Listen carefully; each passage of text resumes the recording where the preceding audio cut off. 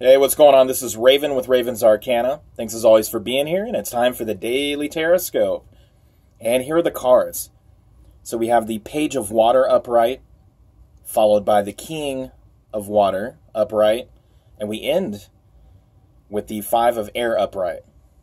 And the reading goes as follows. New news is coming in a bit over the top. But isn't that what you crave? Change? Enlightenment? Remember, both grief and pure bliss will bring a tear to your eye. Don't be picky.